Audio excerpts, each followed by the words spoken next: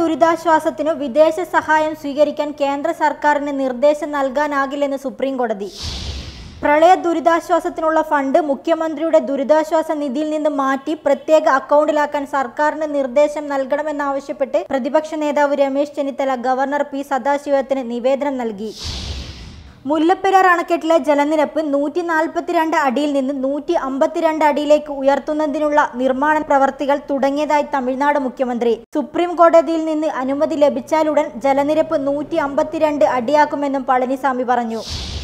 പ്രളയബാധിതർക്കായി കേന്ദ്രം അനുവദിച്ച സബ്സിഡി ഇല്ലാത്ത അരിയും മണ്ണെണ്ണയും സ്വീകരിക്കാൻ കേരളം തീരുമാനിച്ചു. കേന്ദ്രം അനുവദിച്ച 89,540 മെട്രിക് ടൺ അരിയെടുക്കുന്നതിന് കേരളം നടപടി തുടങ്ങി. സംസ്ഥാനത്തെ എല്ലാ വിദ്യാലയങ്ങൾക്കും നാളെ പ്രവൃത്തി ദിനമായിരിക്കുമെന്ന് പൊതുവിദ്യാഭ്യാസ ഡയറക്ടർ അറിയിച്ചു. വ്യാപക ക്രമക്കേടുകൾ കണ്ടെത്തിയതിനെ തുടർന്ന് സ്റ്റാഫ് സെലക്ഷൻ കമ്മീഷൻ 2017 നടത്തിയ 2 പരീക്ഷകളുടെ ഫലം സുപ്രീം കോടതി സ്റ്റേ ചെയ്തു.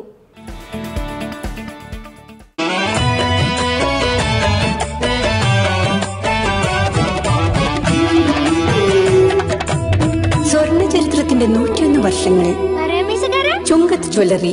അനുഭവം, അതാണ് സത്യം.